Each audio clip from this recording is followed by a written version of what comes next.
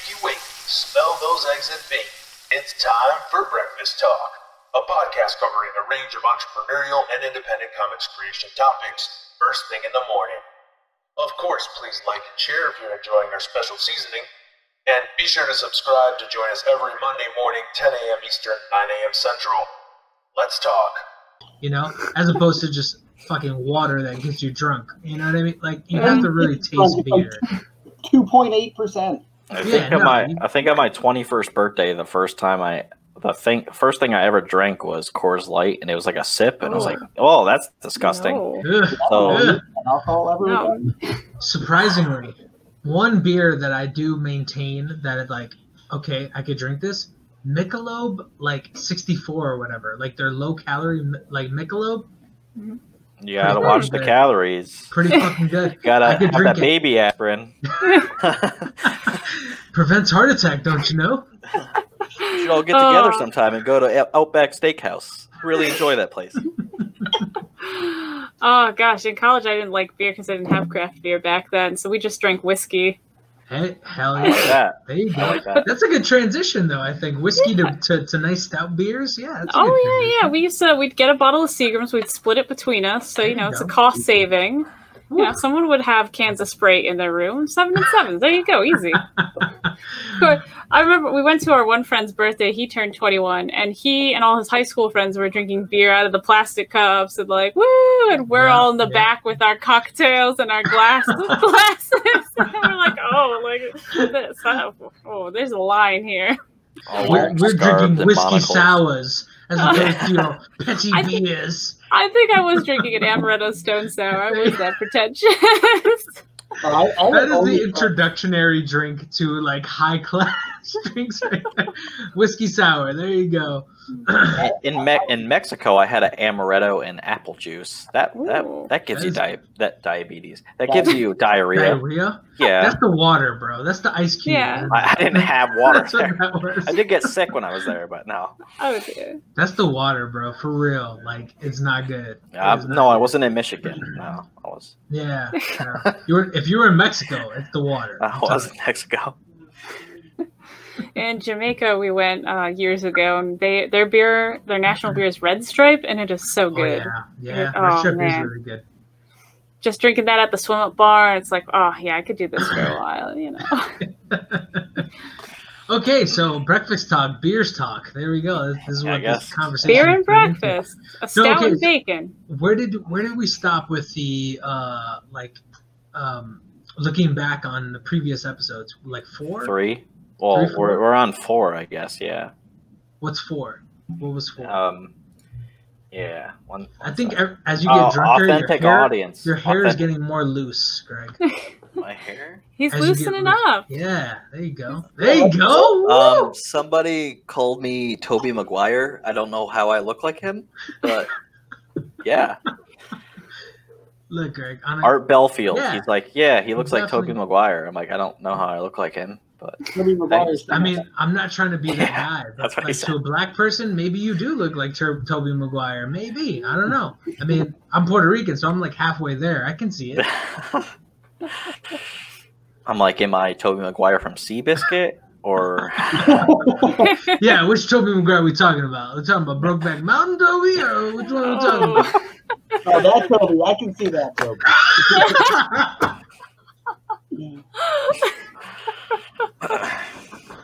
Anyway. Oh, jeez. This is what happens when you drink on Breakfast Talk. The 4th episode that we did was building an authentic audience. So how did you build an authentic audience, Melissa? Great question. Yeah, that is a good question, because some days it's like, why does anyone read my work? I don't know. Well, a lot of it is, kind of showing off who you are through your work a little bit.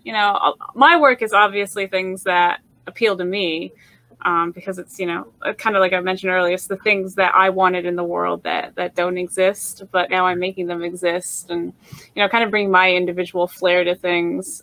Between that and just kind of being like an outgoing person who loves getting to know people, people are like, oh, networking is so hard. I'm like, what are you talking about? People are fascinating. People are doing cooler stuff. Like, I go up to people's tables back when we did conventions. I'm like, what's your thing? What are you working on? Like, oh yeah, I do a thing. Don't worry about that. More about you. You know? Exactly. Don't worry about my comments. Networking is hard when you don't care about other people. But if you care about other people, it's not that hard. You know, it's really like I just get to know them, and then we become friends. Like literally, this is how the relationship started with me and Sierra Nova.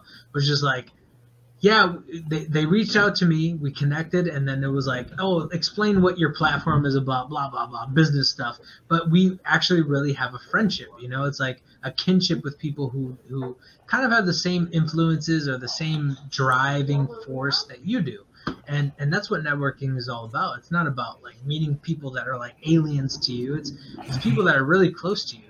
Yeah, and it's really other people doing what you do, and they're doing cool stuff, and you're doing your stuff, and maybe that's cool. I don't know, and you know, parallel coolness. Yeah, I like that. Exactly. Yeah, and so that, you know, that's what it's really been about for me. It's like just putting my stuff out there, but see what other people are doing. He's How probably many dudes live in Dylan's apartment? It's for real, it's like, him, his brother, and I think 2 other guys. That just one tell dude him to come on in. Like, join the party. One dude does like the camera work for their music videos, and the other guy I think is a musician or something. Dude, where's Dylan at? Period. Like, I think he probably wants to go to the bathroom to like break the seal. Because Melissa was. Yeah, I did that earlier, but anyway, Melissa was talking. I think that's why he was like, "Yes, she's on a tangent. Let's go." That's fair, you know. Yeah. I have no other you're time very interesting. to take a Trust break. me, you're very interesting. Yes. Oh, thank you. Please continue talking. You're very interesting. Yeah, you know, with authenticity, and like I don't show everything about myself. Like I keep things in my private life, my personal life, very, very private.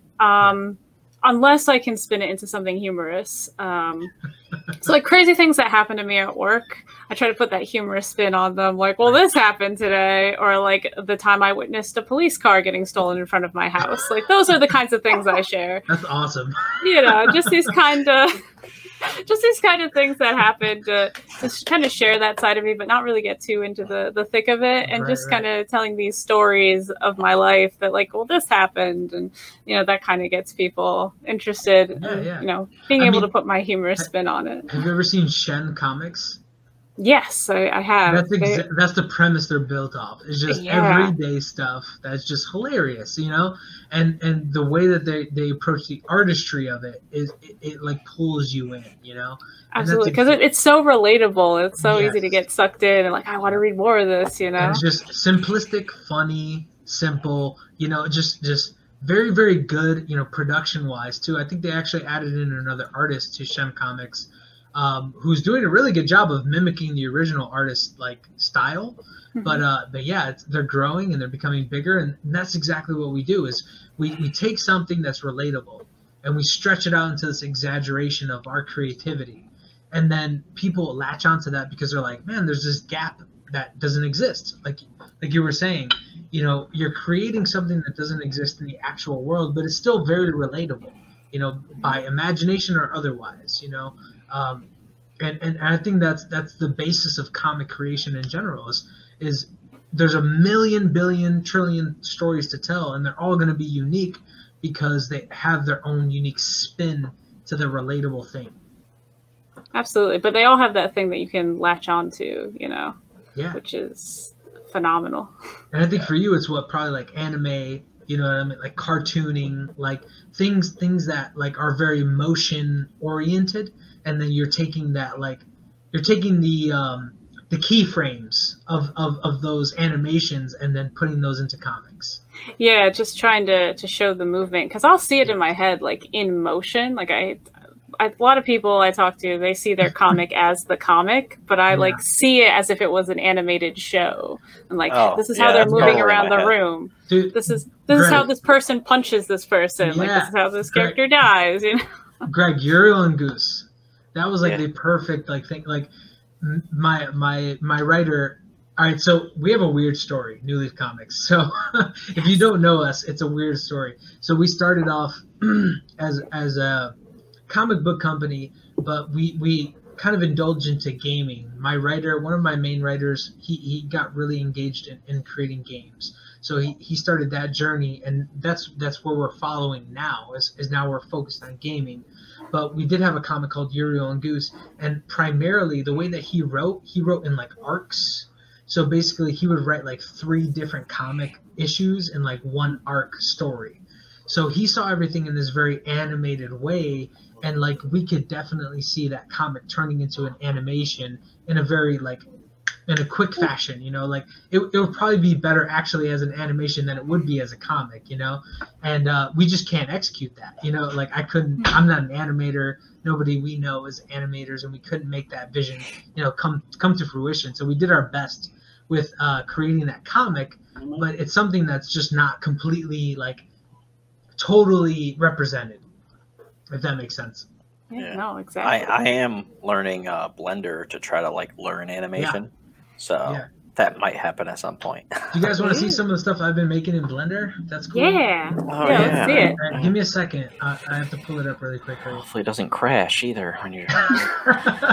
It would crash as soon as I'm showing something that I'm proud of. You know what I mean, Greg? Yeah, coincidental, quote unquote. You should have shown us your emotes. I don't have many of those because I'm looking for people to work with, you know, like Sierra Nova. I'll create their emotes, but you know, there you go. You know, we're gonna start doing like a Twitch show or something probably soon next year or whatever. Because we have a Twitch, we just haven't. The only time we've used it so far is this event. So. Gotta get on it, bro. This is probably a good like sparking event though to like launch your channel though. It probably would have been a good. Yeah, we already hit those like 8-hour milestone thing that you needed, so that's pretty cool. They're like, what a way to kick off a channel. Yeah, like, and then it just goes dead for a month because we're disappearing. In December, we're just going away. Yeah, bad timing, that's for sure. Yeah, it's like vacation time, December. December is like there's this entrepreneur that we follow, Gary V, and he came up with that idea last year, and we're like, oh, that's a really good idea. So we did that last year, and I was bugging Dylan the entire time, like, oh, during this time we could just work on scripts. But he was just busy with his family, being like a family man and stuff. Nicolas Cage. God, so Jesus. Yeah, so I was like, who has a family anymore? So I know. I always think I'm gonna get so much done during the Christmas break, and no, nothing gets done. I already got. Why am I back at work? Yeah, I already got the stuff that I wanted done in December, like 2 weeks ago. So I was like, oh, so I don't really need to write anything right now. What's that life like, being ahead of the curve? Because I've never experienced it. That's so brand new. Very ahead. I've never heard of that being a thing. I have a lot of time at work because at some point I wasn't able to. I'm a security guard, and at some point I wasn't able to leave the room unless if I had to go to the bathroom or something. And at that time, I was just like. I was just writing. I was like, oh, wow. Well, I can't leave this room, so I'm going to do this. Greg has one of those jobs that I wish I had when I was working a normal day job where, like, you can devote, like, 4 to 5 hours of your – like, you're getting paid to do something that you're not actually doing. You know what I mean? Like, that job, I wish I had that job. I used to work in the pet industry, so I used to work like boarding daycare, stuff like that with, like, dogs and animals. And, like, you literally cannot, like, cease your focus for like a minute. Like you have to be like engaged all the time. And like I always was sitting there in like groups of 40 dogs, and I'm like, I wish I had like a security guard job where I could just sit down and like write down some story ideas that I have or draw or whatever. And like, nope, I got to take care of these dogs. Yeah, so. I'm so glad that Google Docs is like available there, because that and our website are like, and YouTube and a few other things are like available, but like. I can't use Canva there anymore, so I can't make thumbnails if I want. I'm like, oh, okay, I guess I can't do it. You definitely have like a nice life hack though, like legit. Yeah, because sometimes I watch people's like live videos, like Tyler Carpenter's Draw and Talk, or a few other people on YouTube, and they're like, "How are you watching this right now?" Before they knew my job, and I was like, "Oh, yeah, I'm a security guard. I don't do anything." Yeah, and they're like, "Oh, that's cool." Obviously, context is like 100%, right? Well, do you guys know? I'm sharing my screen right now. I don't know if you can see it, but hey. Do you guys know Conti from FLCL? Yes. One of my favorite animes of all time. He's tattooed on my arm. So yeah, this is one of our characters from our game that's coming up. So what we're doing is basically it's like heads are the characters, and then the characters are moving through this, space, and they're, you can see it when it comes out. But basically these are the characters, and one of them is Conti, and then Nice. we have some tribute characters that are reflected here, which I don't know if you guys know who that is. I mean, it's pretty noticeable, but yeah, so we have a Black Panther style character, because obviously we don't have the copyrights to Black Panther. So yeah, we're kind of moving along the copyright lines there. So this is Panther character. I don't know what to call him. Black Jaguar. Black Jaguar. Something. Yeah, exactly. Black Jaguar. That's what we'll call him. But yeah, this is some of like my 3D work. I've been kind of coming into my own with 3D work. It's something I've only picked up in the past couple months. So this is pretty great progress in my opinion. That's obviously Samus from Metroid Prime. Yeah, Samus-like character. I don't know what to call this one really. Alien Hunter. Yeah, that. There you go. That's what we'll call it. There you go. Just don't make like the character without the suit on. Yeah. They're gonna. No, it's just the head. It's just the head. Yeah. Yeah. I meant, like if you used her head and just with the blonde hair. I think it's blonde hair.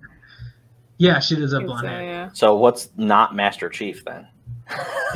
He is Commander Master. That's what we'll call him. Commander Master. Yep. Commander Chef. Exactly. So no, yeah, we're just creating this game that's very hyper casual, and the character is obviously like more square based, and basically what we're doing are cubed, I should say, and you just go through these levels and you try to go from platform to platform. It's a very simplistic, casual kind of game, but just something fun.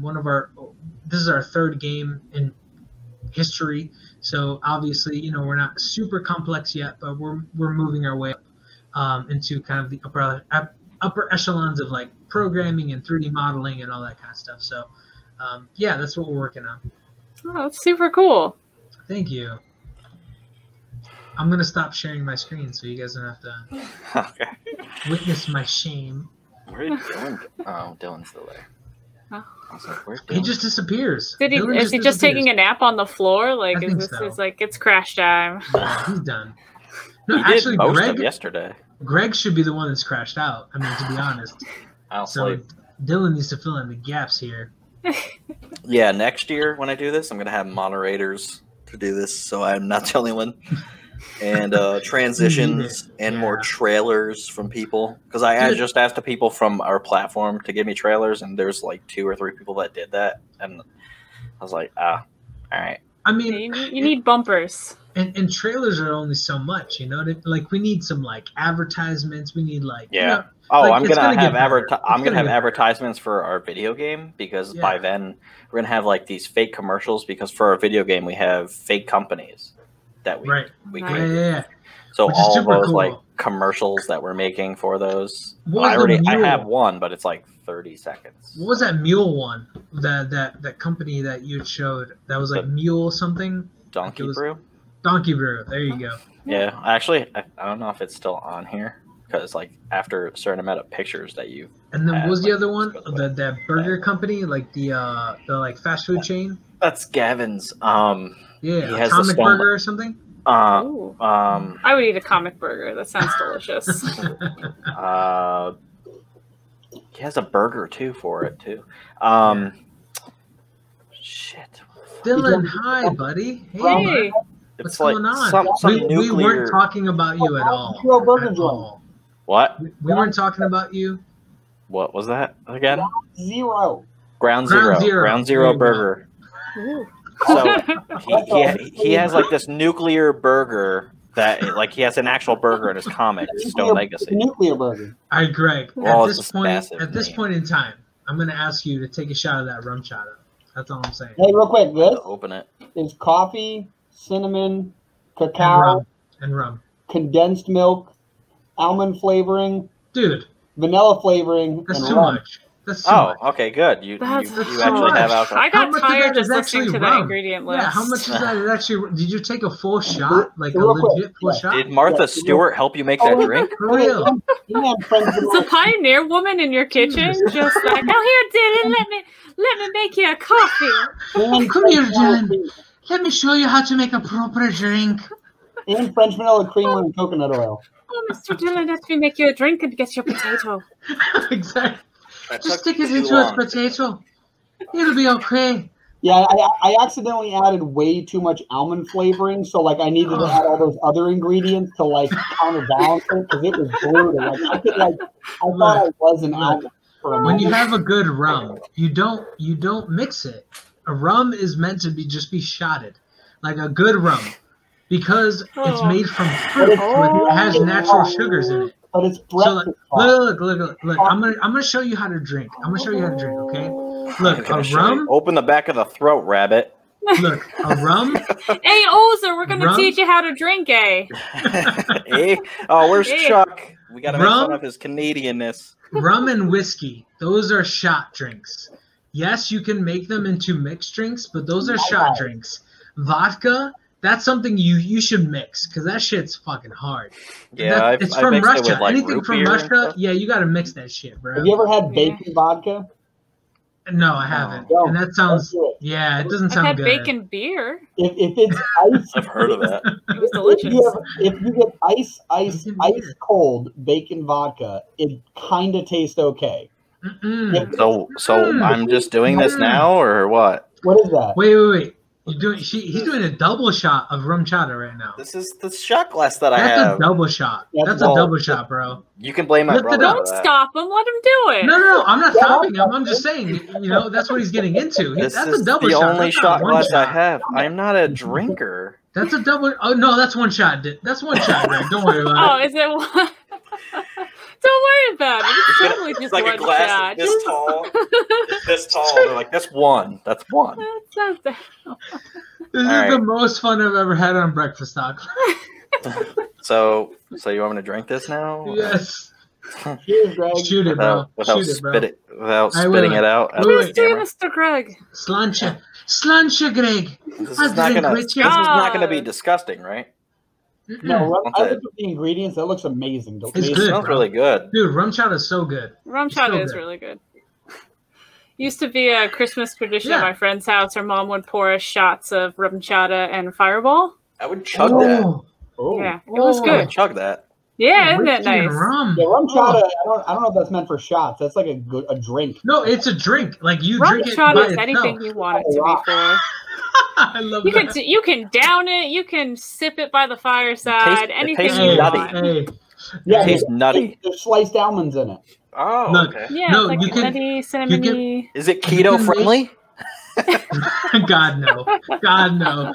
But There's sugar in it. you can make a shot with it. It's called like an egg white or something like that. It's called like an egg shot, and basically, you have like the rum chata base and then like a whiskey shot on top of it. So Ooh. basically, it looks like orangey to the top. It looks like a raw egg, and then you just take Egg it. beater. Egg beater. There's the name. I forgot what it's called, but yeah. Ooh, I would drink It's that something. actually. That it's sounds fucking lovely. delicious. Trust me, I've gotten drunk on that many a time. It's fucking good. Many a time. Many a time. Have you ever had a And- brain hemorrhage? Maybe. It's, I played football for like 10 years, so no, probably. You get a shot glass. It's half filled with I forgot the clear liquor, but it's a heavy one, so it sits. It's more. I think it's a liqueur. You float Bailey's on the top Gin? of it, and Ugh. then you drop grenadine No. in the middle. No. Oh, no. The Baileys go into the clear liquid and curl up because it's No. floating, and it looks like a brain hemorrhage. It tastes like the insides of a cherry cordial. No. Tastes You're- like a brain. You're talking about some Hmm. chemistry shit that doesn't actually work in your Hmm. stomach. Like, you know what I mean? Like, that's some shit that looks cool. It looks cool, but when you drink it, it don't go down well. You're thinking of a cement mixer. And those are terrible. Did you- No, cement did you- mixers aren't even Oh, good. Did you storyboard that before you made that a drink? No, I didn't even make that one up. Someone showed me that one. It's phenomenal. I had like 6 of them. I was like, yes, keep giving me those.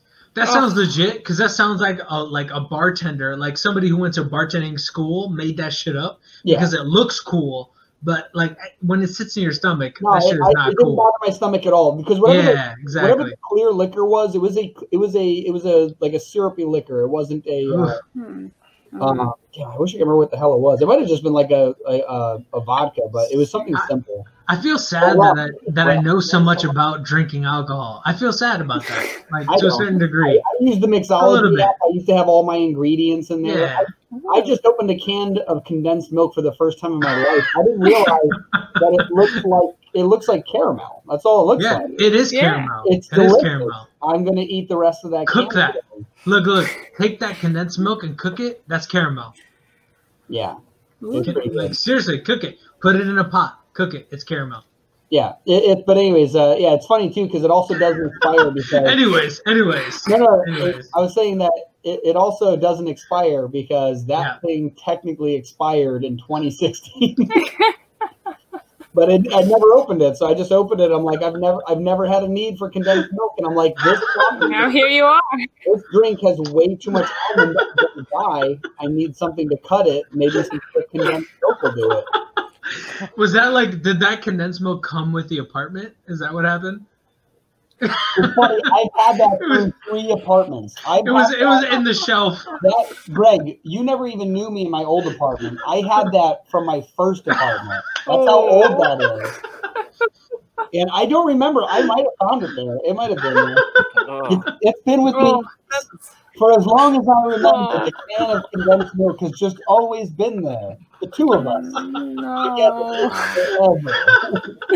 Could have made fudge with it. That's how you make fudge. I would put on top of fudge and eat the shit out. It's so good. Don't make mac and cheese with it, though. That happened. A friend of ours was making crock-pot mac and cheese, and he was supposed to use evaporated milk. And he's like, I don't have that, but I have condensed milk, and they're not the same thing. Like, if you have to go full on, like, cocoa powder, coconuts, and, Richard Jones. You got to add all that in there. What are you puffing on, Richard? Jesus. Camel Lights. Pass that shit, bro. Jeez. Maybe pass it this way. Well, Melissa, thank you for coming on. Melissa, thank you so much for having me. Melissa, you were fucking awesome. Seriously. Are you trying to hug her through the camera? I wish I could. Like we're like straight up homies right now. I'm gonna look you up. Where can I find you? This is me coming around the back. Yeah, before you go, where can we find you? Where can anyone find you? Certainly. So my Kickstarter is running till December 4th, not the 3rd. And that is at blackball.melissajmassey.com. A very easy to remember URL. melissajmassey.com is my main website. If you're looking for more Blackball stuff, that's at welcometoblackball.com.